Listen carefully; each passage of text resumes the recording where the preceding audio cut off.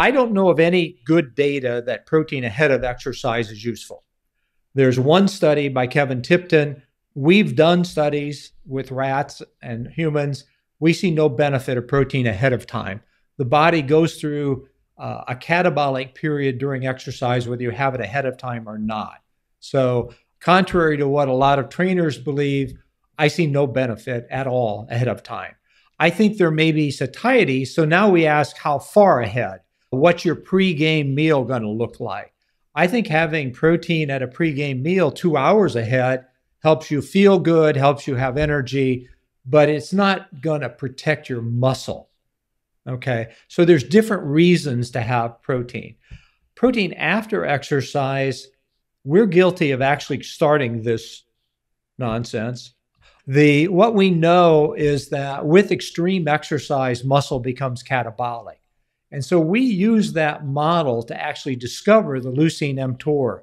So protein synthesis is regulated at two distinct levels. One is what we call transcriptional, which is gene level, and that's where your hormones come in. That's what testosterone and estrogen do. They regulate the amount of RNA you have. They regulate your capacity, where diet actually regulates more of what we call the translational level, and that's leucine and mTOR, meal to meal. Okay, so what we wanted to do was create a catabolic condition that we knew only affected the translational level, the mTOR level, and not the gene level.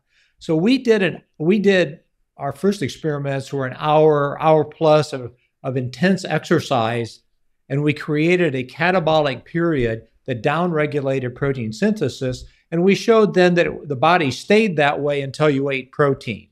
And so everybody jumped on that and said, well, you should have protein right after exercise for recovery.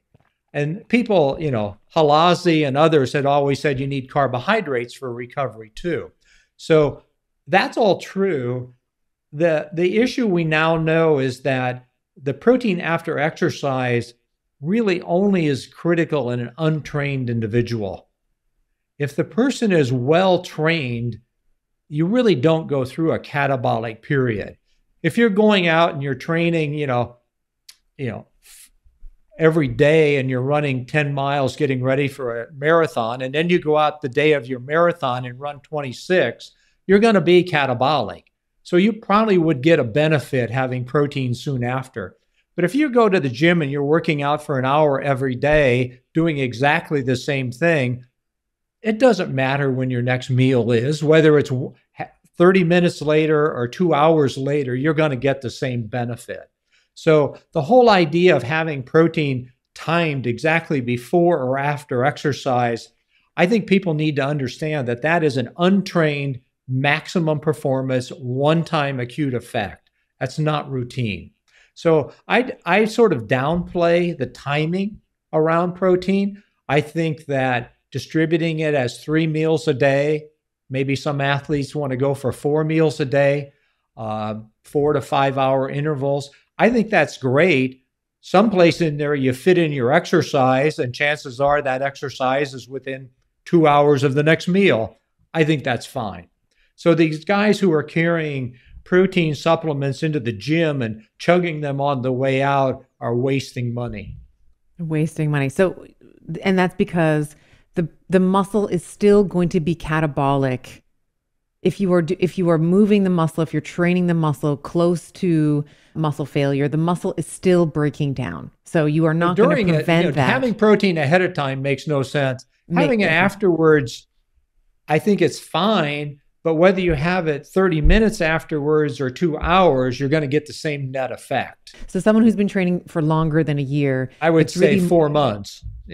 Someone who's doing basically the same training, they're skilled at it. It's no longer exhaustive. They can do it. It's pretty comfortable. So, a kid doing, football practice after the first week of being sore, you're basically trained.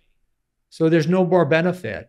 During that first 2 weeks of fall football practice or soccer practice, having protein, there may be benefit to that. I don't have a problem with that. But again, these guys who are going to the gym every day in, day out, and buying expensive protein supplements, they're not getting a benefit from that.